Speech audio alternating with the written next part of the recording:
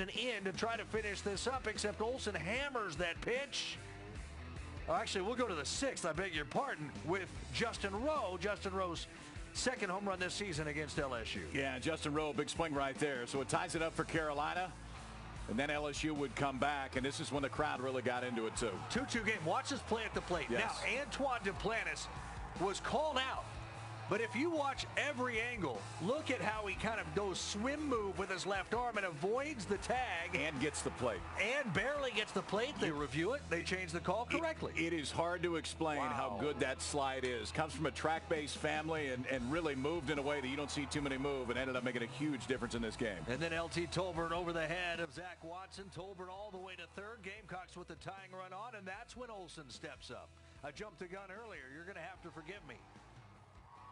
I was ready for more baseball. We're going to have it. Olsen delivers. Tolbert scores. 3-3. Let's go to extras. Remember, that was off Todd Peterson.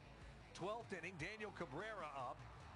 2 for 6 day for him. LSU up 4-3. Freshman just keeps on getting better. Daniel Cabrera, as this season has gone on, has come up with huge hits for LSU. But because of a move made to put Austin Bain in the field after he came off the mound, they had no DH. That meant Todd Peterson had to go to the plate.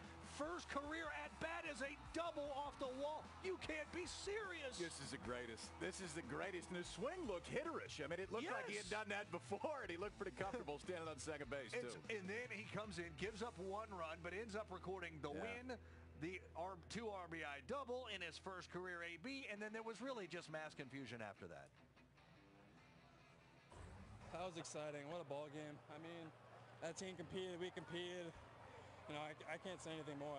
That was a ball game right there. What was your mindset when you stepped in the batter's box?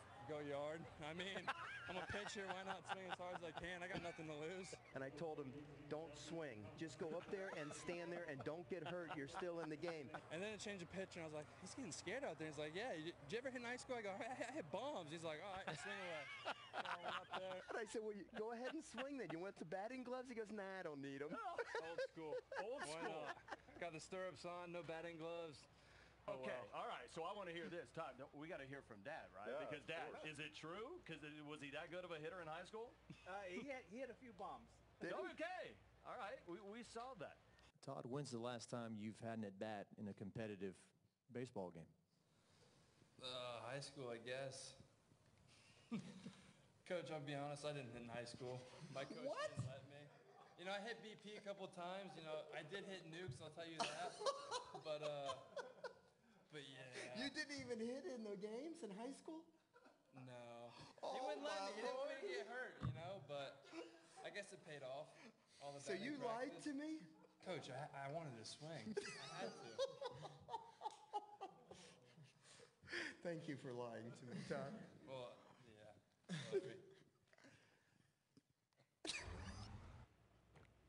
How beautiful is that? Yes. That's incredible. That was perfect. That's the story of the whole tournament. He goes, you didn't hit in high school? He's like, well, I hit nukes in BP. But you didn't actually hit in a game. And no. And he said, I didn't. Thank you for lying to me. Oh, that was so good. How good is it? And he carried it on for a while, and then his dad even carried it on. His dad had to back the boy up. This is beautiful. And you know what? Like that honest reaction you got from Peterson when he came in, when they were talking to him after the game, that's what you want from a closer. Is like this just, I don't care. Nolan Hoffman's the exact same way for Texas A&M just a minute. I don't care. I don't care about the surroundings. I don't really care what anybody else thinks. Todd Peterson went 5 innings tonight. That's their closer. And they needed him to go that far tonight. And then he did this. And it sounds like he hasn't done this since he was 12. He just about hit the ball out, man. I mean, he used to jack by about 4 feet right there. And he looked the part. I love it. He's kind of making fun of himself, too. No batting gloves. I got stirrups on. Just grab a bat that happens to be the closest one and end up taking the most important swing of the entire game. And you cannot have a dugout go more crazy than that situation right there, where nobody expected that to happen. And it was again, a blast. this is because Bain moved to first base. Lost their DH. They lost the DH position. Pitcher had to hit. He lies to his coach. He swings away, and he's the story of this tournament. Did you hear Paul Maneri? Thank you for lying to me. Yeah. Now, I don't know if he's going to say that again, but thank you for lying to me in that spot. And then don't do it again. Is there more? I mean, this is just so LSU. Like, right? I mean, if there's one team in this field, you're going to say that this. If I told you, a closer comes in, he has to hit for the first time in his career. He ends up sending a 2-run double off the wall. He ends up getting a win. What team would you guess that would be? That would be the team. Well, here. For whatever reason, when they show up here, stuff happens that you haven't seen happen, and it continues to happen for LSU. Look at the teams that played really well today. I mean, there was more than just those two, but LSU came into this tournament, we're not sure if they're going to make it. A&M comes into this tournament, we're not sure if they're going to make it. You can cross that off both lists right now because both have looked the part here. Absolutely. All right, let's go to A&M. Speaking of them,